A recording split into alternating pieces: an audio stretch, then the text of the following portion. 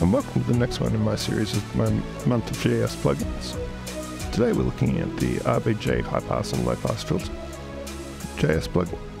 Another simple one, but again very useful. So as you can see, it's got input and output meters like many of these have, and three controls. You've got a high pass filter, HBF, low pass filter, LPF, and a gain sort of trim on it, so you can increase or decrease the gain if you want. So without further ado, let's put some drum sounds through it. So as you can imagine, if we push the high pass filter up, we're going to suddenly notice the kick disappearing.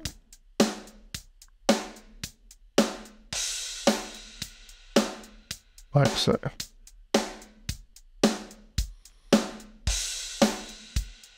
And if we do the low pass filter, we'll start to notice cymbals disappearing if we go far enough.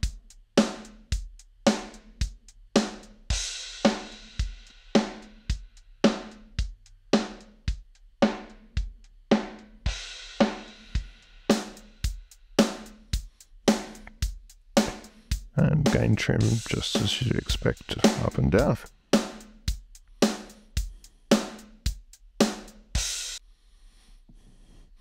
So that again was a nice easy one, but if you ever want just a lightweight high pass, low pass filter, that's a good way to go.